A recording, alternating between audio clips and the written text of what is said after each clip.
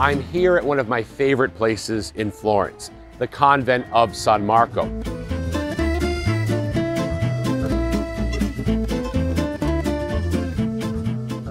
A perfectly preserved 15th century Dominican convent that was designed by the great architect Michelozzo for Cosimo de' Medici, and in fact is home to some of the greatest paintings of the early Renaissance.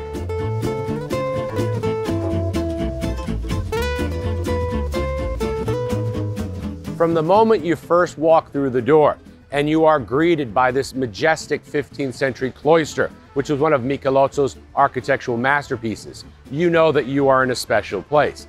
And in fact, it's off of that cloister that we have the Pinacoteca, or the painting gallery, inside of the convent, which is home to the first Renaissance-style altarpiece called the San Marco altarpiece, which was painted by an in-house artist, a priest and painter by the name of Fra Angelico.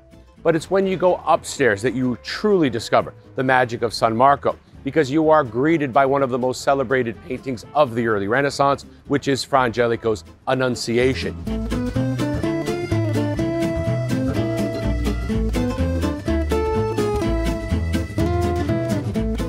Painted there 600 years ago and still there for you to enjoy today. And the upstairs is actually the dormitory level of the convent. There are 43 cells where, in fact, the Dominican friars slept, each of which was decorated with a fresco by Fra Angelico and his workshop. And those frescoes are masterpieces in their own right. Images like the Annunciation, the Transfiguration, the coronation of the Virgin Mary, and in fact, one of those cells was reserved for the patron of the entire building, and that was Cosimo de' Medici.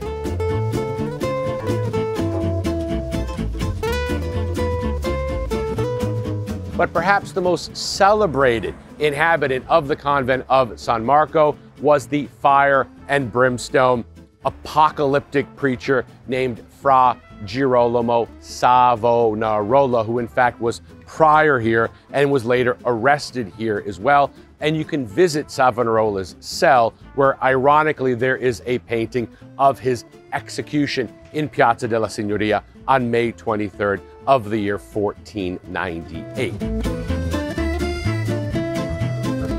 A true treasure trove of Renaissance art and architecture here at the Convent of San Marco.